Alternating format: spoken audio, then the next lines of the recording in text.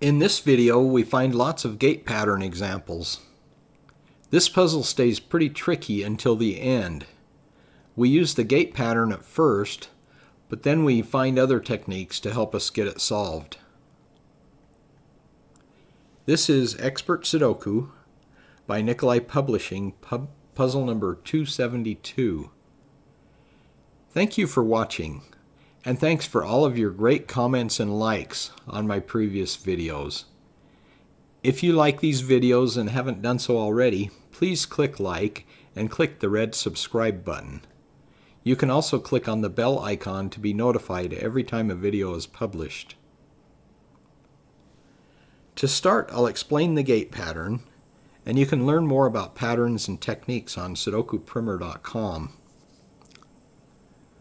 But the gate pattern is where you have two numbers in a row or a column, like the 9 and 5 here or the 6 and 2 here, and then you have a cell in between them, and when you see that, you can look for a number that goes through the gate, as I say, like this 7 goes through this gate. There's a 7 here in this column already, so we know the 7 is constrained to this column right here in these two cells. You can also have a gate like this 6 and 1 here. This 9 goes through it, but there's not a 9 over here, so it constrains it to one of these 4 cells. Now this 5 here goes through the gate too, but there's a 5 here also, so the 5 here is constrained to one of these two cells. And let's use that gate right here to find a 5. We've got a 5 here and a 5 here, so we have ghost 5s there, a 5 there, so one of these is a 5 in the middle row. There's a 5 in these two columns already, so that is a 5 right there. Alright, now here's another really good example of a gate. This gate here with the 4 and the 2, there's a 3 going through it and an 8 going through the gate. We've got a 3 here, so one of these is a 3. We've got an 8 here, so one of these is an 8, which makes it 8, 8, 8, and 3, 3, 3. So these are 3 8 twins here. Alright, now let's look at, remember this 9 going through the gate here, and we knew the 9 goes in one of these 4 cells. We've also got a 9 here and a 9 here, and with the 3 8 twins we just found, we know the 9 has to go here or here. So using double row elimination, that eliminates these 2 rows for this box, and we know the 9 goes right there.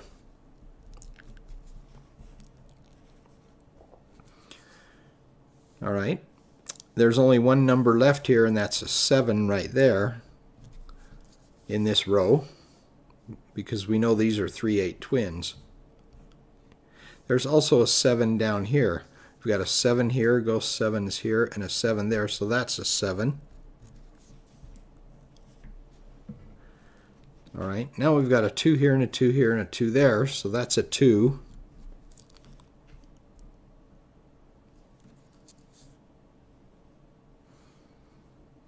Alright, now let's look. So we put this 2 right here, and there's a 2 here. So we know the 2 in box 3 goes here or here. Alright. In box 6 here, the 2 has to be in one of these 4 cells. So using double column elimination, we know the 2 has to go here or here. We've got a 6 here and here, so these are 2 6 twins, and we can solve them with that 2 there.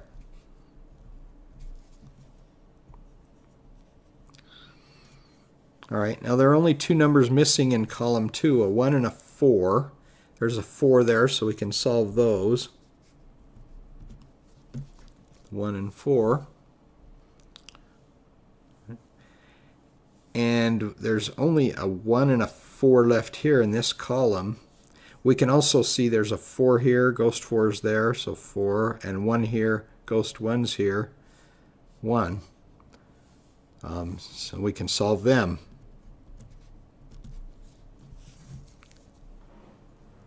All right. Now with a 5 here and a 5 here, that's a 5. And we also know that's a 5 right there. And that's because we have 5, 5, 5, but we have a 6, 9, 6, 9. So these are 6, 9 twins here, so that can't be a 5. So we put the 5 there. All right, there are only two numbers left here in row 8. That's 3 and 9. So we can fill those in.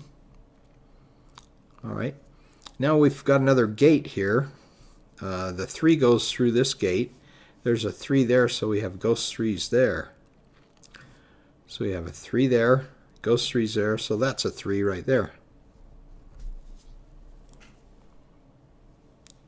All right, and with this 3 we can solve the 3, 8 twins we found earlier.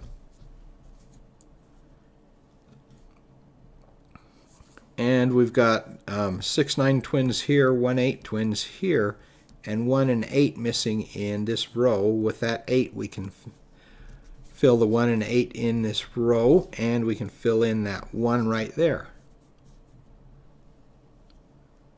All right, now we're only missing 1, 3, 7, and 8. 1, 3, 7, and 8. There's a 1 and an 8 here, so we know these are 1 and 8, and we can solve them. And we have 3, 7 left, and we can put those in.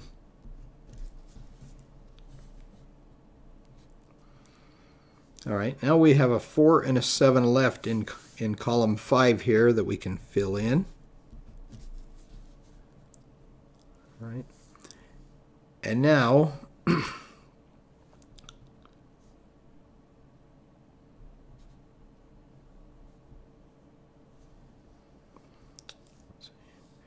we've got a 1 and a 6 here, so we know these are 1, 6 twins.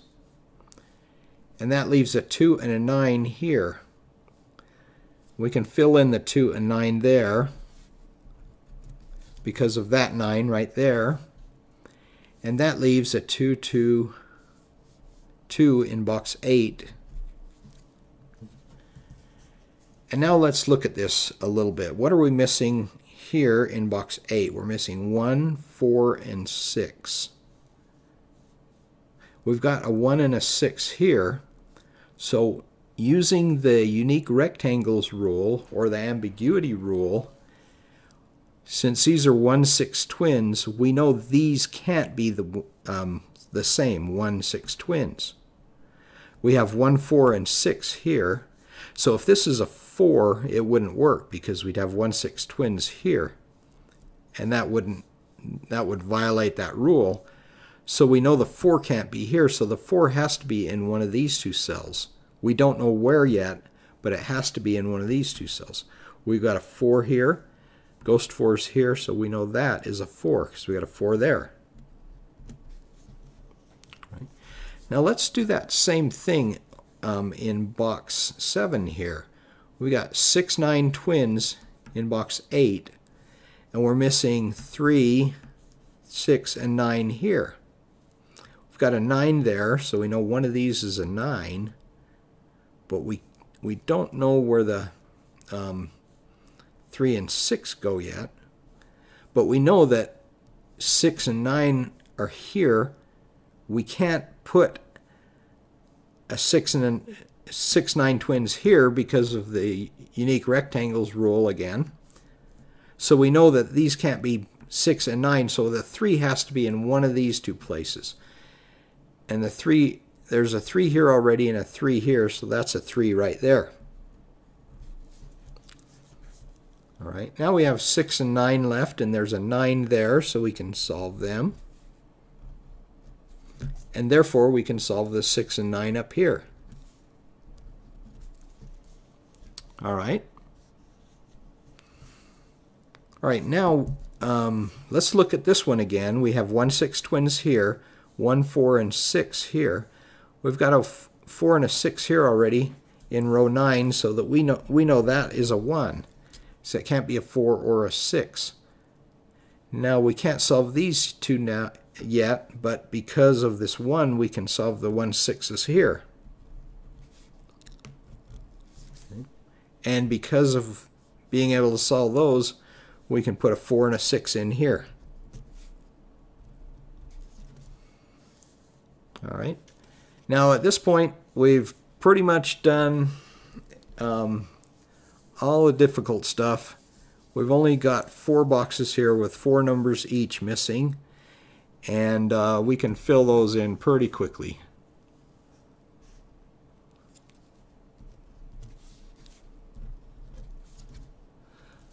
So I'll just fill those in for us here.